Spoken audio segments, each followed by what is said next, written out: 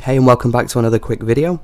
So since the release of 2.79, I've had a few emails asking the same question, and that's how to render out a video file since things have changed a little bit.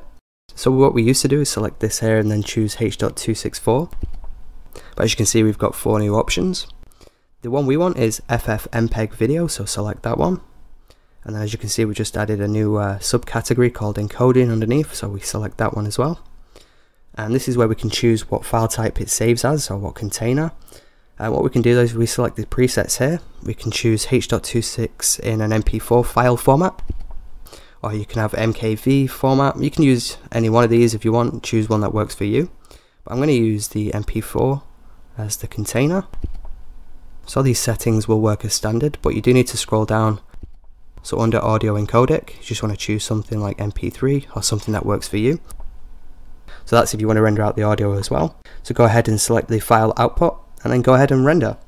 So it's a little bit different from previous versions, but I think it's a little bit better. We have more control. But yeah, that's how you can do it. So hopefully this quick tip helped. If it did, be sure to give it a like. And as always, thanks for watching.